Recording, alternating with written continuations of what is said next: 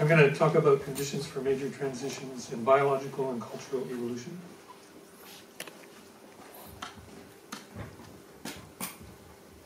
This is an overview of the talk. I'm going to introduce the problem, my method for approaching the problem, and a hypothetical solution to the problem. So the problem is we make these simulations of evolution and we find that they eventually stagnate. There's a standard 3 conditions for evolution: heredity, variation, and selection. And when we implement those in our simulations, it seems that they don't result in open-ended evolution. So my idea is to look at the major transitions in evolution. The idea is that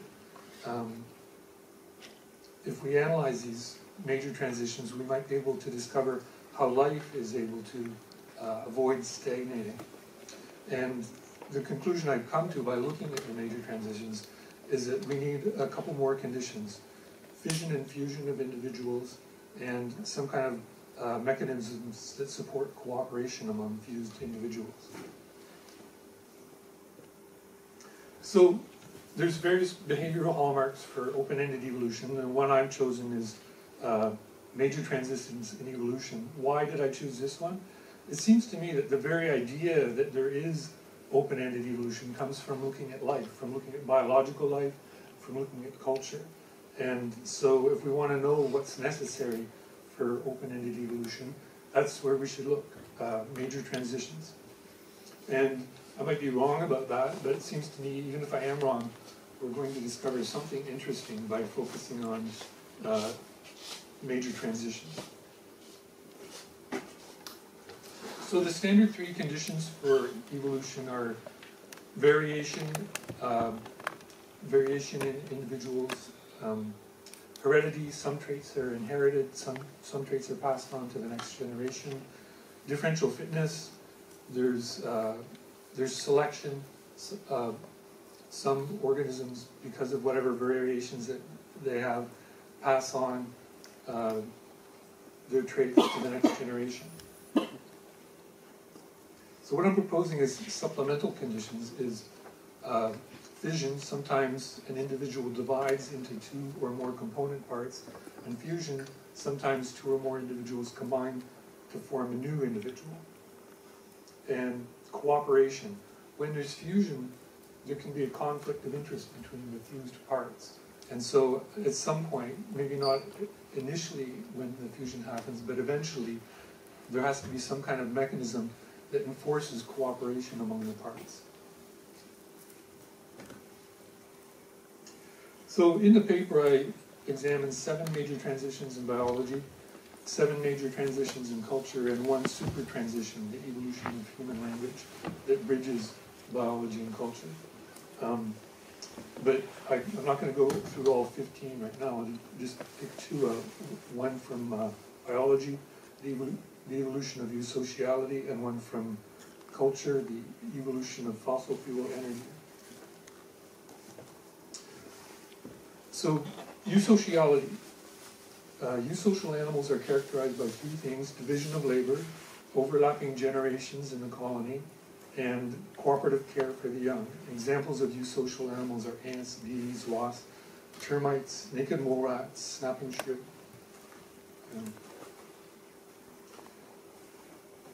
If you're familiar with Richard Dawkins' idea of the selfish gene, at first eusociality might seem to be in conflict with the selfish gene concept, but the solution to that apparent paradox is the notion of inclusive fitness. One's child carries half of one's genes, but one's niece or nephew carries 1/4 of one's genes. So 2 nieces or 2 nephews is approximately equivalent to 1 child in terms of your inclusive fitness. And this explains why a worker bee might decide not to have any children of its own and instead spend its time raising the children of its siblings. Or they're all genetically related because they all came from the same queen. So in this case, the fusion is a fusion of the individual bees into a colony And the cooperation mechanism that enforces that fusion is the idea of inclusive fitness. And also, another mechanism that enforces the cooperation is evolved behaviors, the way that the bees behave, deciding instinctually to raise the children is an evolved behavior that supports that fusion. Without that kind of support, the colony might fall apart.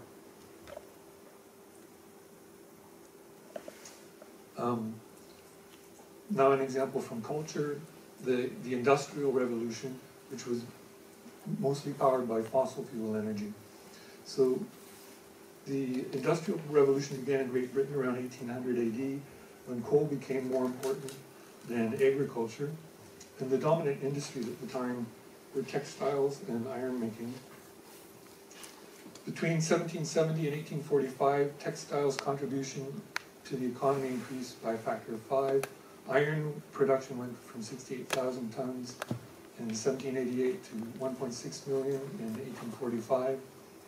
There's three key technologies that were involved in the Industrial Revolution: the mechanization of spinning and weaving, the use of coal instead of wood for smelting iron, and the replacement of human muscle power with steam power.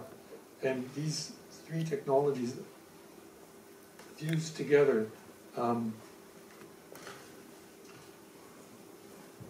So, for example, using coal to smelt iron meant that there was more iron, which was available for making more complex machines with metallic gears.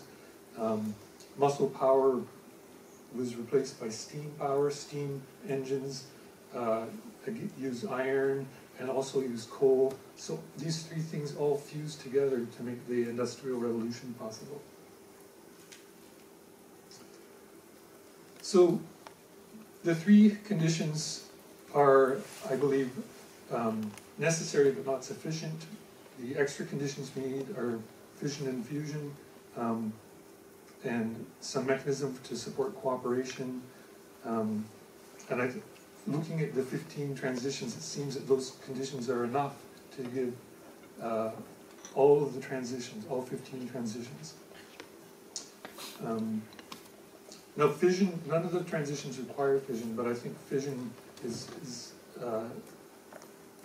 sort of a complementary to fusion, and also it plays a role in things like the human migration out of Africa.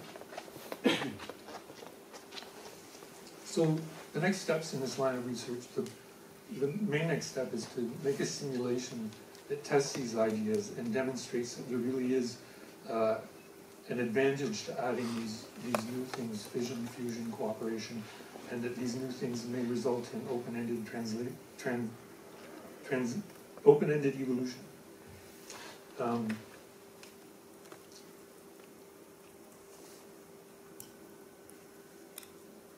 One possibility would be to pick one of the major transitions and simulate the situation before that transition, and then run the simulation and see if it's able to, by itself, reach the next stage to make that transition.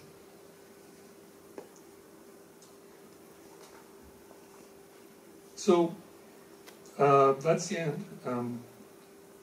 If you have any questions, I'll be right there by my poster, and you can come and ask me the questions. Thank you.